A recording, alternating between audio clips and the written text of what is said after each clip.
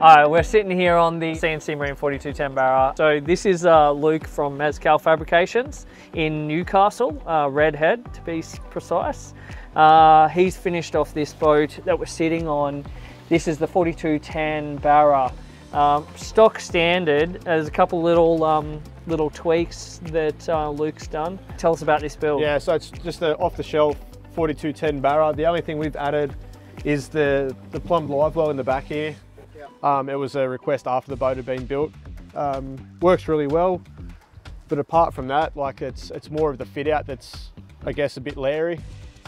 The customers optioned it with pretty much everything: lithium batteries, electric motor, the deck armor, obviously, just a nice touch. Yeah, this is beautiful, actually. Really finishes it off nicely. And we've paired it with a 70 Yamaha. It's rated like recommended for 50. It'll get along good, but this really gives it a bit of a punch.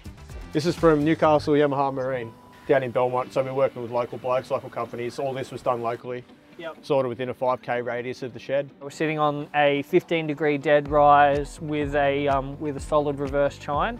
We've just been running around in it, up and down, went across the bar, and it performs pretty nicely. She's dry, she's stable. Takes a little bit longer than your flatter boats to get on the plane, but once she's up and going, she's just rock solid. I'd take this outside. Like, it doesn't even have to be the best of days. I'd take it out there. I trust it pretty well. Having that splash well in the back and a 25-inch transom is really nice. You got the full self-draining deck. We've got a full cast deck up here. Plenty of storage. Heaps of storage up here, and you could use, you could put a decent esky in there, no troubles. And then what do we got here? So that's the Garmin Force 57-inch. That's my choice of electric motors. We try and push people to those. They're super robust, easy action to use, to deploy, and the features that you get with them are incredible. She's got a spot lock function, and you can chart plot as well, so creeping the estuaries and stuff, it's an ideal engine. It's a perfect boat for that size motor too.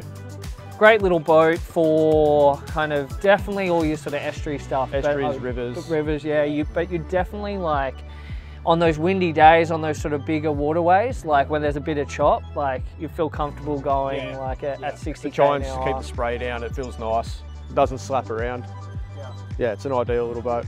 And you get off, like, you definitely go coastal, go to the islands. Oh yeah, I'd take, if there's a fad sort of within 10 Ks and it's not too bad a day, I'd definitely take it out there. I'd feel fine doing that. Just chuck your E-perb in and you're away. Yeah, really good, like, stable sort of fishing platform. Yeah, it's not like if you're two dudes on the one side that you're going to flip it over. I mean, I'm kind of average height, and I'm sort of like leaning up really nicely. It's sort of the gunnel sitting like just above my knee. Feel quite safe up the front as well. Yeah, the cast deck's big enough to be nice and comfy up there. You can take a few steps sideways, you're not going to sort of fall off.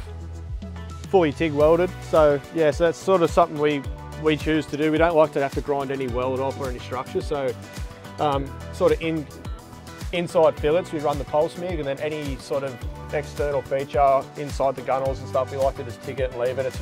It's a nice touch and it looks built. It's sort of, I guess, our little trademark. It's definitely high quality. It actually just looks like a piece of jewellery. So I've got my house battery down the back in behind these flaps. So underneath the standard BA, it's sort of a bench seat, and you can use it as a bit of storage. So we housed all the plumbing and the house battery underneath and put these canvas covers on with press studs. So it sort of finishes that back off. And then we've got 2 lithium batteries up the front here to run the Lecky motor. It's a good idea to always have dedicated batteries for that because it draws quite a bit. These are relaxing seats, all Sam Allen, so Sam Allen's really good. Jump on there, you go and build out your whole boat, everything rocks up, and all the hatch holes are made to fit. It's pretty simple. Even the latches, like those latches are meant for 19mm marine ply, so you can't actually tighten them up on plate, not thick enough, so that's why they're not templated around for the deck armour. We've actually used that thickness of the deck armour to give it the depth it needs so the lock grabs. Same for the speakers. We just put the speakers in over the deck armour, and it sort of acts like a bit of a buffer for vibration, so you don't get any rattles or anything. It sounds really good. Oh, it's unreal. Like, you know, some boats you have to bit of trimming and some access holes have to be put in, but this thing's been well thought out. We didn't actually have to modify anything. We didn't have to drill any holes for access. The double gunnel pockets is unreal for the structure too, so it keeps your side sheets really nice and straight, and it's super handy for storage. Like, you're not talking a massive boat here, so storage is premium. Easy boat to build. If I was going to, if you're just starting out and you want to do a DIY, this is a boat to start on. Well, we can knock it out in 2 weeks, so you're sort of talking 60 to 80 hours for a bloke. You go through and build this whole thing out. To sort of finished hot works? Finished hot works, yeah. Yeah, that's including all your dressing up of all this sort of stuff.